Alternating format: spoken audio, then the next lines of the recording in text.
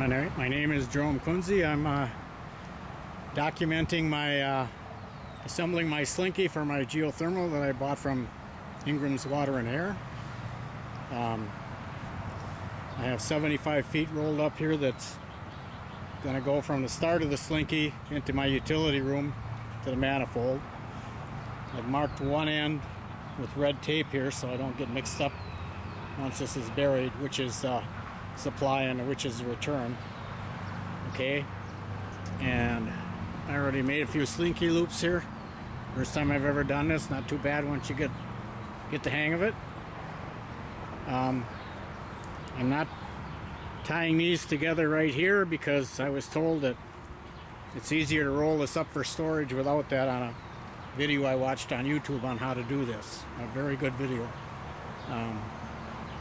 on slinky assembly. If you look for that, you'll probably find it. Anyway, have my marks at 18 inches here. 18 inches, so that my loops come out at, they're actually 30-inch diameter. 36, I take that back. Okay, and I made a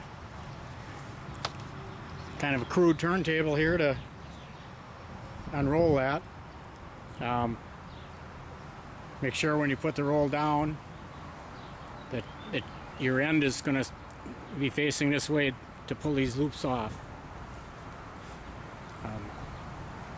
Anyway, that's where I'm at right now. There are numbers on here every 2 feet. Let's see if I can get out. It's upside down here, but this is 652 feet right here.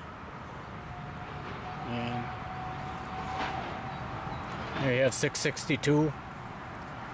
So if you know you need 75 feet out, you can just go find a number, and that's your 75 feet. You don't have to drag your tubing out and measure it.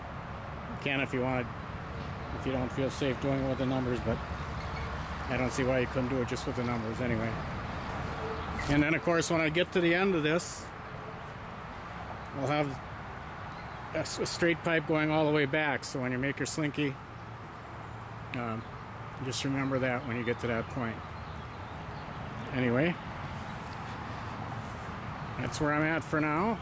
I'm going to keep on going, and I'll document some more as I get further into this.